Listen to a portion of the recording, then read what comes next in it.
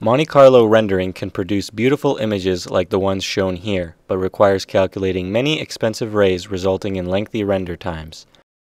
A few samples can be quickly evaluated, but the inaccuracy of this estimate appears as noise in the final image. One way to address this problem is to apply a denoising filter to generate a pleasing, noise-free image. In this paper, we observe that there is a complex underlying relationship between the input noisy data and the optimal filter parameters, and thus we propose to learn it.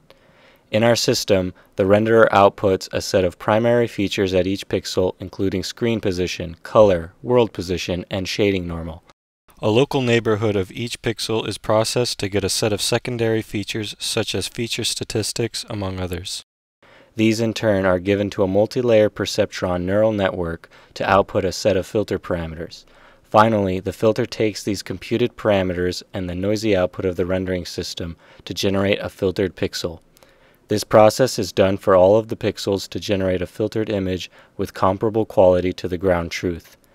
We train the network on a set of scenes containing a variety of Monte Carlo effects such as depth of field, area light sampling, motion blur, and global illumination.